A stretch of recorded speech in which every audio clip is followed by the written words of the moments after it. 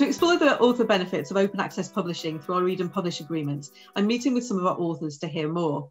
I'm here with corresponding author Rickesh Patel, who is currently a postdoc at Lund University in Sweden. With his co-authors, he recently published an article in Journal of Experimental Biology showing that mantis shrimp can identify an object by its shape rather than its colour. Ricky, what does it mean for you as an author to be able to publish open access through our read and publish initiative? It actually now means quite a bit.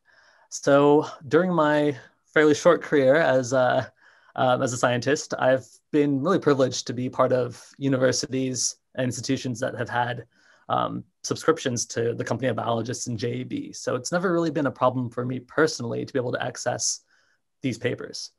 However, I can imagine there are quite a few individuals that might be interested in the science, like science communicators or people that might be writing about science on their blog spots or other things like that, that may not be part of institutions that allow them free access to these articles.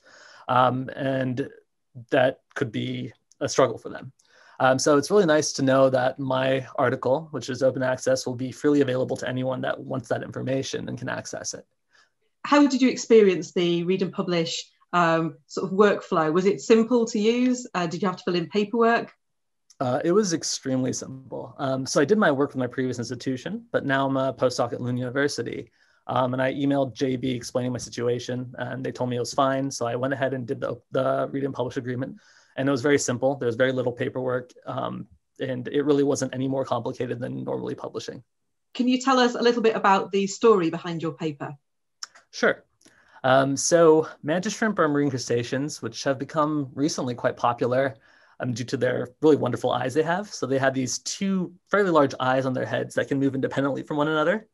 But probably they're most famous for the really striking photoreceptor diversity that they have in their retinas.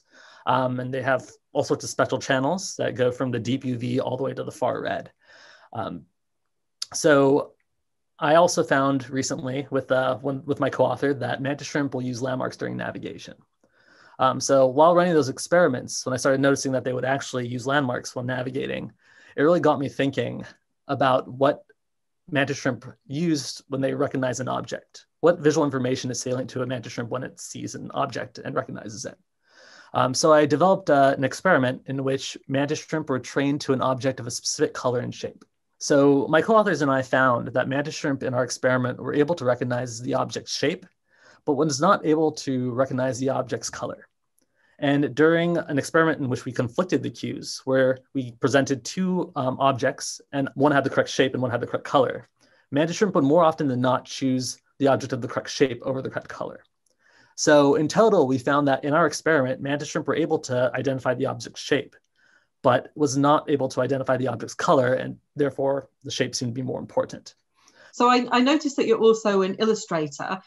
Is that mainly scientific images?